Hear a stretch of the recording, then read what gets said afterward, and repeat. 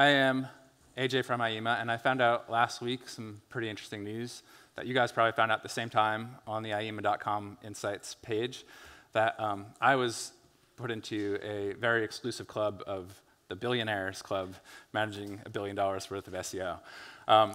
So that's true, and there's a lot of things that I'm going to talk about and how to manage an account like that are very similar to what Johan talked about and some of the things that Lauren was talking about, except the scale is much different. So, to give you some idea of the scope and the scale of an enterprise campaign that I'm talking about, Verizon's total business made $131 billion in revenue last year. In comparison, Telefonica Europe, $13.5 billion, so 10x difference. For another comparison, Google made $75 billion. This is a big company. There are multiple lines of business, there's multiple websites, and there's lots of scale. But scale isn't the problem overall, right? It's certain types of scale. So they are huge companies within Verizon. They have over 2 million URLs in the Google index. Not so much a problem for us. They have 75 subdomains, pretty typical problem. We're working on it. We deal with sites that are companies that are much smaller, that have sites that have 40 million URLs, right? ZocDoc, 40 million URLs in the index. So we have technology that can deal with that. The challenge with working with people like this is we can't just go around and talk to people and ask the questions like Johan suggested, because they hire 188,000 people. You can imagine the size of the team we have to support this account, but imagine all the people we talk to, right? So the important thing for us is communication, relationships. How can we deal with hundreds of people, literally hundreds of people during a given month talking to us, asking for something that's important to them, right? Another thing I talked to Lauren about is we're SEOs, so we know a lot about digital marketing, so we can answer all of these questions. You know, we can do almost all the things they ask us to do.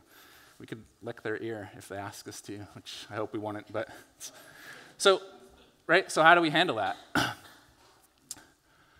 Yeah, that's what I'm going to talk about. So we have to stay focused, right? We have to stay focused on strategy, and in particular, we have KPIs we have to meet. And I'm going to tell this story.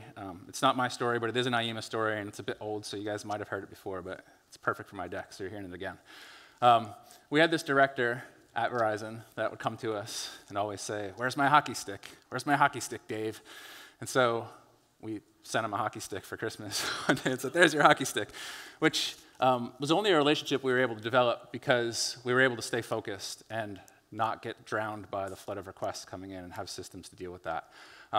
And it was funny because 2 months before that, we gave him this hockey stick, right? And so the interesting thing about this hockey stick is not like bragging about what we did, like, yeah, there's a 150% increase here, and it's really interesting, right? Because a technical change to a site, this is a migration, can have a 2-week impact of that proportion, right? You do the right things, you work at a company like this that has assets out there, you could do really awesome stuff. But the interesting thing about this is hard to do. We had to talk to a lot of people to make that happen. And we had to talk to them the right way. So that's what I'm talking about. How do we manage externally client relationships, and how do we manage our teams internally so that we can actually support this type of work? All right, external client engagement. We got to start at the beginning, right? Why did they hire us in the first place? Because clearly we're the experts. And this is a picture of one of our consultants in New York. His name's Simon Panting. If you know Simon, he has those glasses. He's actually a little bit older and probably more focused than this guy. But inside joke, sorry. Yeah, so why do they use an agency, right? We're industry experts. We're SEO experts. Like, we live and breathe this stuff. All we want to do all day is learn more about how to get better at SEO. So we're specialists. We also have exposure to data across different industries, and we can learn how is the SERP being affected across total industries, and how is it being affected within your industry, right? And we have tools. I mean, we have free tools like Pulse that can show you different industry volatility, really cool stuff. And we have the ability to have a lot of experts in the field work together and learn a lot, right? So I'll talk a little bit more about that internally. So the next big thing that we have to do is we have to make friends, right? You can imagine all those people trying to get our attention. all the things we have to get done.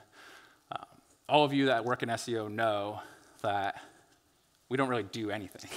We never get to touch Verizon's site, so we have to talk to their IT team. And we never get to say, this is the way you should market. So their marketing team and us have to collaborate, and their content team has to produce what we want.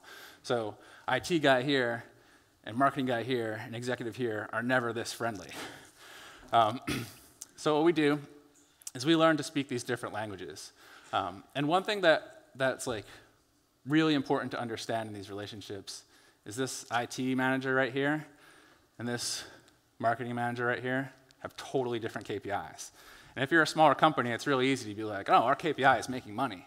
Well, you're a big company, it's a little harder to see because your bonus is dependent on, I mean, what's this guy's KPIs? It could be like number of things that we developed this year, number of tickets we serviced, right? These are real IT KPIs that we hear that sometimes create absurd workflows and projects. Preserving resources, saving costs. But the KPIs over here are a little bit more understandable, you know, maybe reach, traffic, sales, if you're a performance agency like Verizon, sales. So how do we get those two people to work together? Because we do SEO, we have to do both of these things. Ideally, we get this guy to like us. I think it's a guy. And he says, yeah, do what they say. They're experts, that's why we hired them.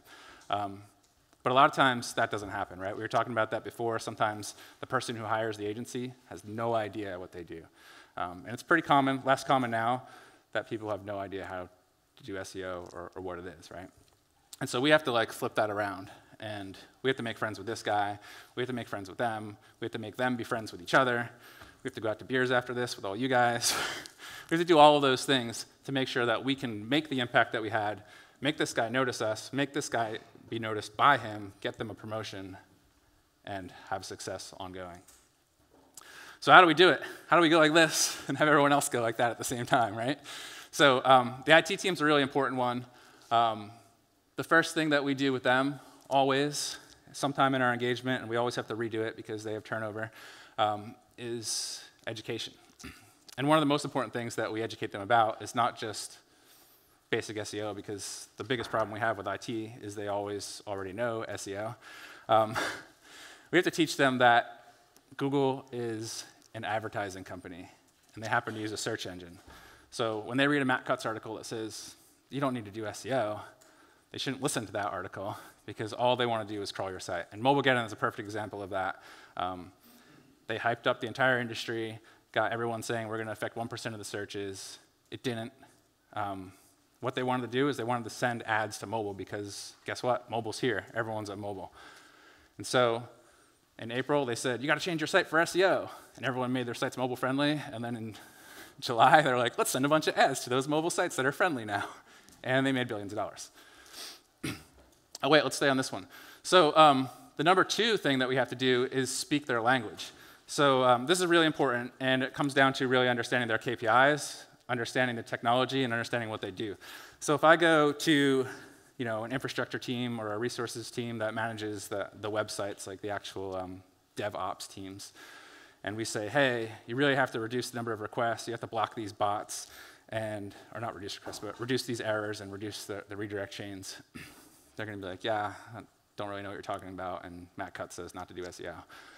But if I come in here and I say, hey, we can really help you guys reduce requests. We can help you save money. We can make sure that the Akamai requests that Google and all these other bots are actually costing you pennies to every request are gone.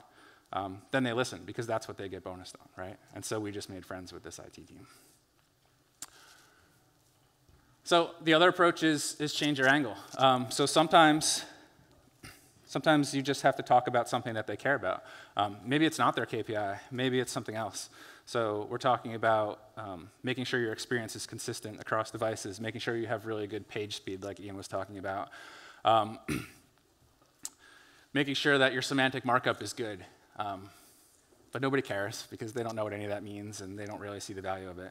But you talk about user experience, and people care about user experience. I mean, that's why they do their jobs, right? It's in their company credo. Customer experience is like the number 1 thing that they care about. Whether they do or not is up in the air. But but we know that they're going to respond to that because they can say that to their boss, and their boss is going to understand. One of the more important things, and this slide's relevant because of our 4-year entertainment cycles or election cycles, is you have to understand the political landscape, right? In a company that big, there's bound to be people that are very difficult to deal with.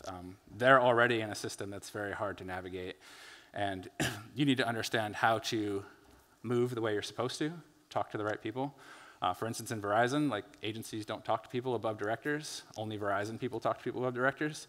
So if you go around that, you get in a lot of trouble. But there's also ways to leverage this the other way, right? So sometimes, for instance, a few weeks ago, something's happening, and we know that we need to make sure that everybody knows about this because part of our long-term strategy is for them to understand migrations have SEO impact, and there's huge potential for a really good migration we want to do down the road. And so we make sure the director who's going to make the most noise, and we know he's going to make a bunch of noise and run away and watch everybody fight, and we may literally be on mute watching them yell at each other, he's going to make the noise. And that's going to put us in a position to say what we need to about, hey, you're going to lose 15% of your traffic if you do this, and then we get in front of the audience we needed to get in front of. And so sometimes you have to know when to rock the boat and know when it's safe to do that. And that takes a lot of experience. It takes knowing the people. It means you're friends with everyone and you know what their bosses are going to care about. All right, keeping with Trump. The last part of communicating externally or with clients is being concise, right? You have to get to the point. I can tell you that 95% of the emails that I get from a director or above is 1 to 2 sentences, lucky if there's no autocorrect spelling errors in it, and it has no context, right? So that's how much time they have to ask me for what they want. So if I deliver them a 25-page audit explaining why they need to do this thing, that thing is definitely not going to get read. Like 100% will not get read. So how do you communicate concisely? It's a very important skill. It's very important to know who to give the detail to and who to give the high level to, and to speak in that KPI language, right? So if we do deliver a 10-page deck or a 90-page audit, there's an executive summary, and it's short, and it's 1 page or much, much less. So that's the external side. On the internal side, it's interesting. So we could do a lot of things. One of them is just be more efficient, right? As a technical agency, we love using technology to empower people. So if we can use technology to empower ourselves, we do. The key thing that we do is one of the things that most consultants are very resistant to, but we track time. Because if we can see that certain tasks take a certain amount of time, certain projects, certain things are difficult for us to do, we can put our dev resources to that to make a tool to make that really easy. Another thing that we're able to automate is reporting. Sounds pretty obvious and boring, but we can save hours and hours of time by automating reporting. We basically leverage computers to do as much of our work as we can. So, for instance, we have to migrate 15,000 news articles from one site to another, and a lot of them are similar. We're going to write an algorithm to figure out if they're similar and just write the redirects for us, because we're not going to read 15,000 articles to do that. We could do. Someone asked about international before. We can do href-lang matching with an algorithm. So you just put it in your sitemaps without us doing all the work of like, this is the German one, and this is and reading all the different languages. So some really cool stuff that we can do there as a technical agency. The next thing is building a system, right? So we have to be able to maintain the requests that are coming in. And one of the most important things that we do with our clients is we have different ways for them to interact with us. So in this case, this is a form that they can enter their task, and it will go right into our project management system with our naming convention, and we can report on it. We can know immediately if this is a high priority task, when it's due, and we can get it assigned out, or we can push it off till later. One of the most important skills that we have to develop, thinking about hundreds of requests that we're not going to do. We work at an agency, like we know we have to go home with stuff we didn't do. We have to be able to tell people no. Basically say, we're not going to do that. But obviously, we're not going to say it like that. We're going to say, hey, we want to make you millions of dollars over here. Remember, we're going to focus on this. This is the tool that helps us do that. And so what we were able to do last year was support the IT team with 426 hours of our time, 368 tickets tested. So that's like QAing SEO requirements and making sure that what they launched is actually right. And there's a lot of time that goes into that because it's usually not right when it gets launched. And then 39 SEO releases, which means we were up between the hours of 11 p.m. and 4 a.m., depending on your time zone. So the middle of the night, making sure that the launch the next day was going to meet the SEO requirements. Okay, so the last two things that I want to talk about, and this is pretty exclusive to agencies and how we manage it, but we make great consultants. And the way we do that is we make sure that we focus on 3 skills that people have to be experts in. It's a pretty broad way to say it, but of course everyone here is a technical SEO. So first, if you want to be a senior lead on an account like Verizon, you have to be one of our best technical SEOs. But you also have to be really good at client services, right? You have to talk to all these people. You have to be able to talk to an executive. You have to be able to talk to an IT guy. And those are not the same conversations. And then the last part is project management. You have to be able to manage all these tasks, manage your team, and make sure that people aren't getting overloaded and burned out. So being good at all 3 of those skill sets is kind of what we call the trifecta. It's why I've spent more time than I want to interviewing all the time when we have to scale. But that's how we do it. We also train people internally, and that's the last part here. So we build a really, really positive culture. We know that people are going to get overwhelmed with lots of tasks at times. We know they're going to have negative client interactions. Trump's not a client, but you could imagine. Yeah, so we make sure that they have the support that they need to be successful. We want everyone in our organization to see client issues as a good thing, right? We're problem solvers, so we want to make sure that the mentality is always very, very positive and strong. That's it. Cheers.